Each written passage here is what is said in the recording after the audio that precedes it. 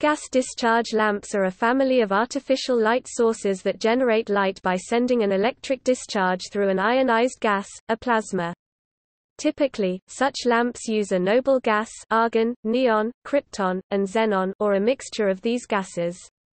Some include additional substances, like mercury, sodium, and metal halides, which are vaporized during startup to become part of the gas mixture.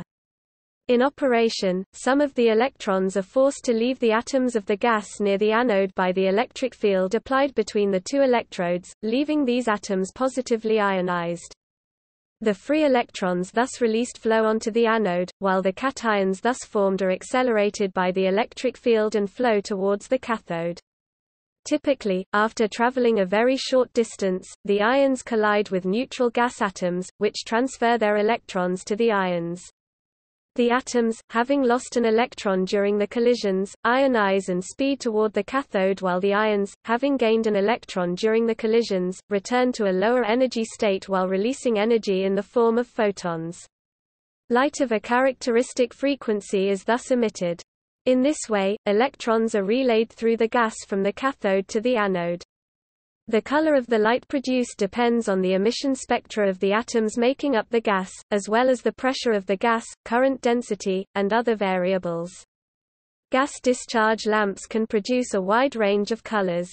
Some lamps produce ultraviolet radiation, which is converted to visible light by a fluorescent coating on the inside of the lamp's glass surface. The fluorescent lamp is perhaps the best-known gas-discharge lamp. Compared to incandescent lamps, gas-discharge lamps offer higher efficiency, but are more complicated to manufacture and most exhibit negative resistance, causing the resistance in the plasma to decrease as the current flow increases. Therefore, they usually require auxiliary electronic equipment such as ballasts to control current flow through the gas, preventing current runaway arc flash. Some gas-discharge lamps also have a perceivable startup time to achieve their full light output. Still, due to their greater efficiency, gas-discharge lamps were preferred over incandescent lights in many lighting applications, until recent improvements in LED lamp technology.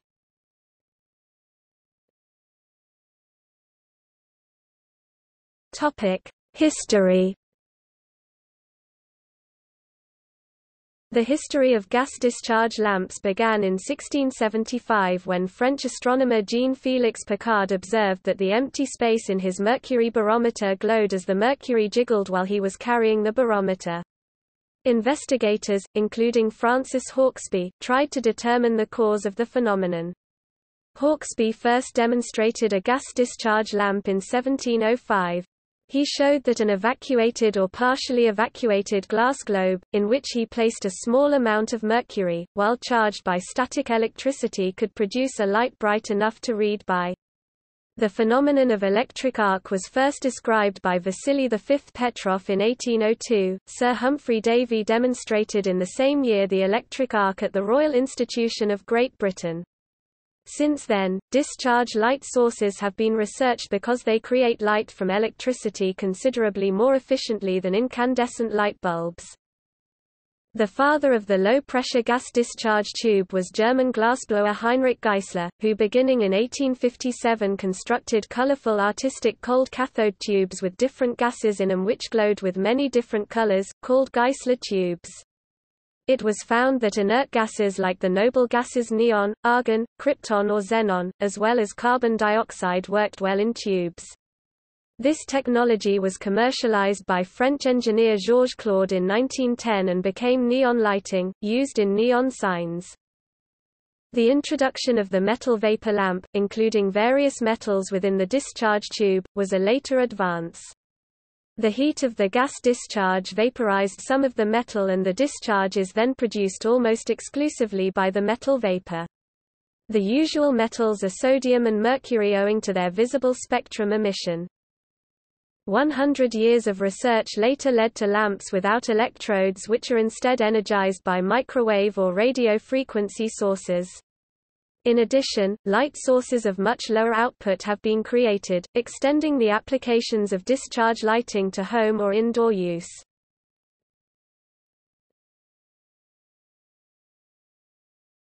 Topic: Color. Each gas, depending on its atomic structure, emits certain wavelengths, its emission spectrum, which determines the color of the light from the lamp. As a way of evaluating the ability of a light source to reproduce the colors of various objects being lit by the source, the International Commission on Illumination (CIE) introduced the Color Rendering Index (CRI).